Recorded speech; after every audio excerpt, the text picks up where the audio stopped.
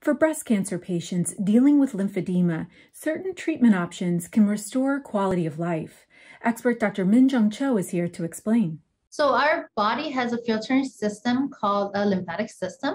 So the lymphedema, it's a chronic swelling of your skin and the soft tissue from the buildup of fluid. So this happens when you have a blockage of a lymphatic system. We'll first initiate compression therapy to manage their swelling. That I go find the blocked lymphatic channels and then reroute them to the veins so the lymphatic fluids can be drained. So it's almost like a rebuilding a lymphatic system for that patient. How is microvascular surgery helpful? So up until recently, lymphedema was considered as one of the incurable disease.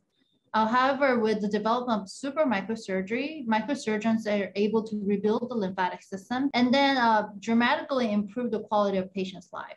To learn more, visit cancer.osu.edu/blog.